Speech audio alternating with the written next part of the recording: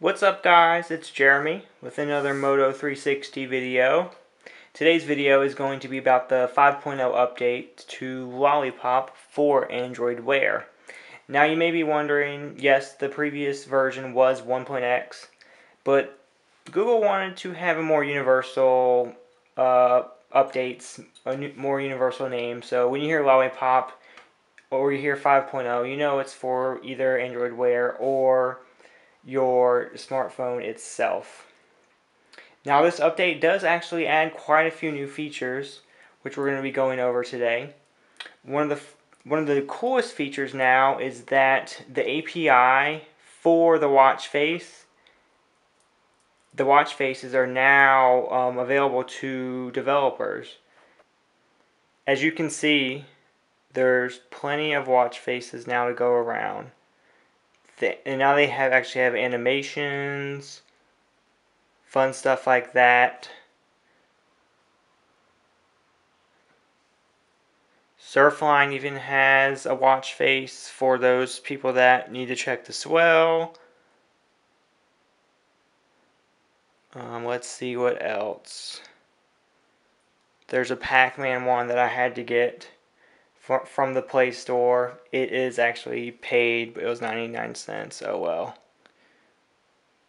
There's a Planets one, which I remember seeing before, but now it's probably taking advantage of the official API.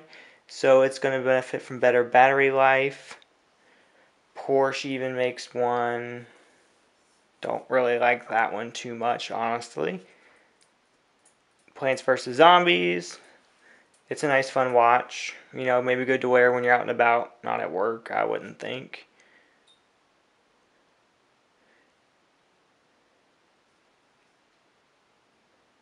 And that's about it there. And another cool thing with Android Wear 5.0 Lollipop, they kind of want a universal design language. So it's very hard to notice unless you're really paying attention. But when the screen turns off, it first turns black and white for just a second, which I think is really cool.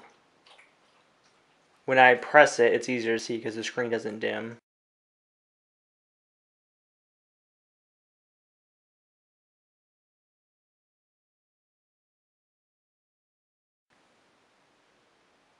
If you go deep in your settings, a freaky feature, it does color inversion.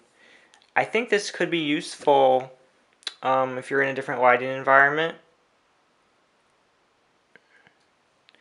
The having a more white background is actually easier to see in the sunlight. Let me know in the comments below if you actually know a better reason for that. Maybe people that have some type of disability, I'm not sure. Okay, so let me show you the new pull-down menu. When you pull the top part down, it no longer just turns vibrate on and off. You now have mute, like normal. You have theater mode, which if you click it, it immediately turns the watch off and it won't come back on until you press this side button. Then you have to go back, turn it off, and then it's back to normal. Then we have sunlight mode, which makes the screen brighter for a permanent amount of time. And then, of course, settings.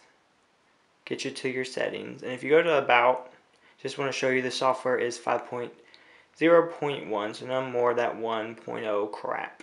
Okay, so that's a majority of the features on the watch itself. Now the Android Wear device for your smartphone got a few updates too. As you can see now, it's very easy to see all your watch faces at once. You can see all the custom ones, and there's even an option to get more watch faces, which takes you to the Play Store, of course, to this Android Wear watch face portal, which is very nice. This is all the typical stuff. Doesn't look like there's any more actions. And if you hit the settings, there's some new settings. There's watch battery, so you can see exactly what was using your battery. Android system, Android Wear, Bluetooth, etc. And when you click watch storage, you can see everything using up your storage. So Google Play services, which I would assume is like all the watch faces and apps and stuff like that, in addition to some other crap, I would imagine. Play music, you can actually download music to your watch and play. And there's all the other other apps and watch faces as well. Kind of geeky, unnecessarily needed information. But if you needed to know, there's a total of 2.9 gigs available to use. So that's pretty good. And that's about it in terms of the new stuff in this app itself. Now, if you have the Motorola Connect app, I don't think that's much different.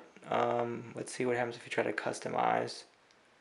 Yeah, it only lets you customize, the Motorola watch faces themselves. Maybe this app will get phased out since the API is now released and people are going to be making really nice watch faces officially. Well, that is it, guys.